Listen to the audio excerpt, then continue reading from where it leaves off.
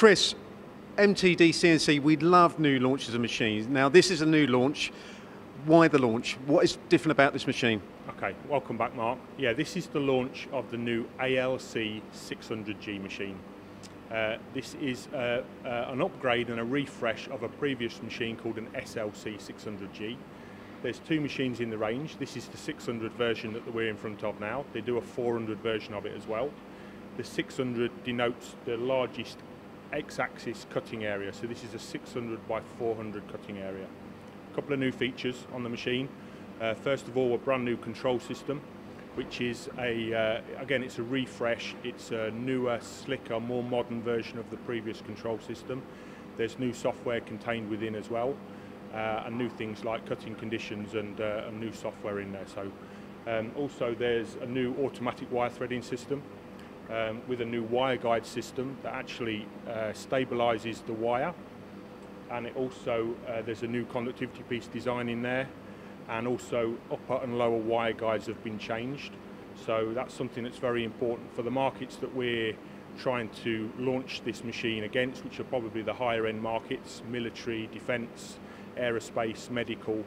They're all going to want reliable automatic wire threading systems because they're going to want to run over the weekend or maybe 4 or 5 days on the bounce, and obviously a reliable and robust automatic wire threading system is going to be important to them.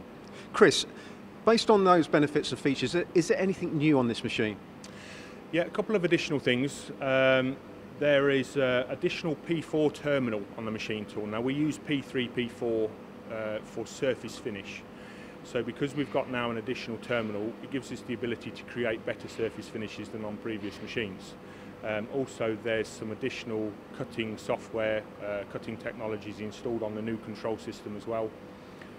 So yeah, surface finish is going to be improved on this product. Also, there is a higher use of fibre optic cables in the machine, so it gets over some of the older problems of traditional copper cables and connectors. So everything's newer and slicker and quicker using fibre optics. So it just basically improves the machine's capability and performance. Obviously, being prismatic machining, what sort of accuracy does it have, Chris? Well, linear motors, actually the resolution of a linear motor is 1/10 of a micron. So the accuracy, when you've taken into account subsequent skim cuts, you're going to be looking at 2 to 3 microns on this machine. So linear motor is incredibly accurate, no wear on the machines. We offer a 10-year accuracy guarantee as standard on all Sodick machines. So yes, it's just a nice accurate machine. Chris, one thing I've noticed from the SL machine, that the control panel is very, very different. Yeah, new version of the control. It's a 19-inch touchscreen now, but a bit simpler, so more user-friendly. We still kept some of the old features from the SL that were considered still very useful. So the ability to import both 2D and 3D models into the machine tool, so 2D via DXF file and 3D via Parasolid file. And that we use the 3D import as kind of a translation device, so the ability to basically take the information stored in the 3D model and extract it and turn it into ISO programming. So the customer or the operator just basically clicks on the model using a cursor and of the cavities that he wants to machine, and it extracts the information from the model, and we can create ISO programming from it. So a very useful feature. And is some of the philosophy behind the older control on the SL you've kept the best? Yeah, I think that's important to say, because you know, things like the filtration system, which is you know, a nice ergonomic height. You're not fetching filtration out from a water tank and getting covered in swarf and water and everything else. So it's a nice, easy system to use. The jumbo wire feed system, which is the ability to load a 20 kilogram wire spool in. Again, for the sort of industries that we're supporting here, they want to be able to run overnight, and they also want to be able to run, you know, 3 or 4 or 5 days on the bounce without having to change the wire. So that's a useful function for them. And then the rise and fall work tank, which obviously gives the operator, you know, the ability to slide nice work pieces in there, more throughput through the machine. So yeah, there's a few things that haven't changed, but they're the nice parts of the previous machine. So in other words, not totally new, but kept a lot of the good features from the SL. I think that's fair, yeah. This is more of a refresh, so just an updated control system and a few nice little bits, and they've obviously combined them with the useful features from the previous machine, so yeah.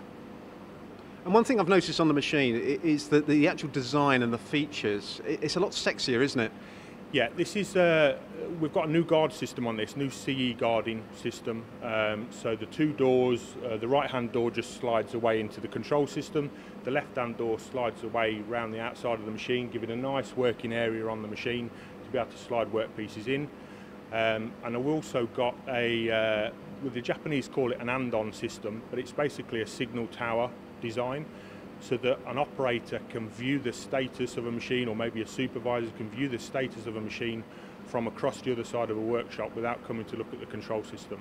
So we've got some Sodick made LEDs incorporated into the guard design, and they run through different colours. So green, which you see now, is just a neutral condition, so no alarm message but not machining.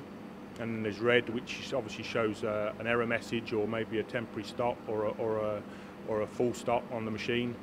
And then there's blue, which is the electrical discharge itself, so that means the machine's physically doing some machining. And based on sort of customer feedback, does that go back to Sodick in Japan in reference to R&D, and this is what the result of it effectively? Absolutely, yes. Sodick, the name Sodick is actually made up from 3 Japanese words, meaning to create new ideas, implement those ideas and overcome difficulties. So the ethos of the company is very much a research and development organisation, and they are very good at listening to both dealers and suppliers and customers. And if there's things that that customers aren't happy with on the machine, then Sodick will always listen and change it accordingly. So, I mean, it's there. I think Sodick's traction in the marketplace, to be fair, is they needed to design a machine that was both technologically advanced as well as aesthetically good to look at. So that's why they've changed the physical outside design of the machine as well as some of the internal parts as well.